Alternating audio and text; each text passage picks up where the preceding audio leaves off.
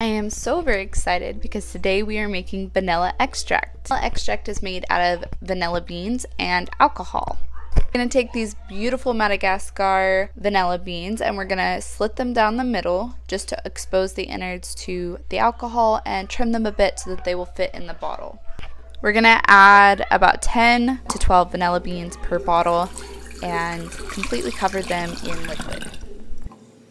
One of the beautiful things about homemade vanilla extract is that as it is resting, you can use it and just top it off with alcohol to continue the process.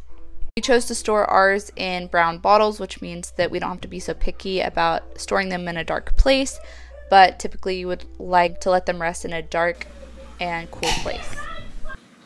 Two of these bottles we intend to store for about 6 months to a year to really just compare the flavor profiles. The other one we will open in the next 2 months because we are excited to try our very first homemade vanilla extract.